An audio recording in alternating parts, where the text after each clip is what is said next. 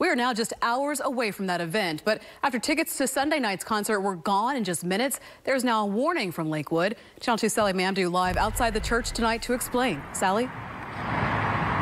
Sienna, as you mentioned, Kanye West fans are excited to see him perform here at Lakewood Church tomorrow. And while many people were able to get their hands on those free tickets, others are still scrambling to find those tickets. But buyers beware. Kanye West mania is heating up. People not partying and stuff tonight so they can go out in the morning. With just hours till the big Kanye West show at Lakewood Church, fans are scrambling to find tickets after Kanye's free tickets were gone in just 7 minutes. But now the spiritual service could cost some money. We spotted tickets already being sold on StubHub and now Craigslist for the price of $200, something that isn't sitting well for some of Kanye's fans. You should not be capitalizing off of Jesus.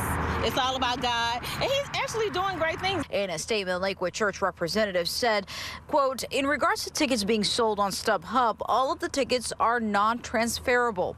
But some found a way to get around that. In this Craigslist ad, the seller claims that in order to get around the non-transferable issue, once the purchase is made, the seller would provide their Ticketmaster login information.